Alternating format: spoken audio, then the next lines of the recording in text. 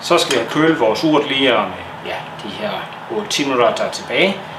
Og vi skal lige have koblet vores køler til, og det er emissionskøleren, vi bruger den her gang, hvor vi så kører koldt vand ind igennem kobberspiralen, som så køler gryden ned. Så.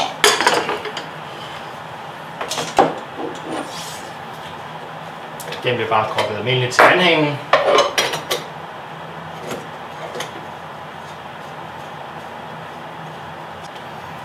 Man skal være opmærksom på, at når man først har proppet den her i, så bliver den meget varm. Rimelig hurtigt. Kobber er utroligt godt til at lede varmen. Så man skal ikke pille for meget ved den, efter man endelig har proppet den i. Men ellers bare ned med den.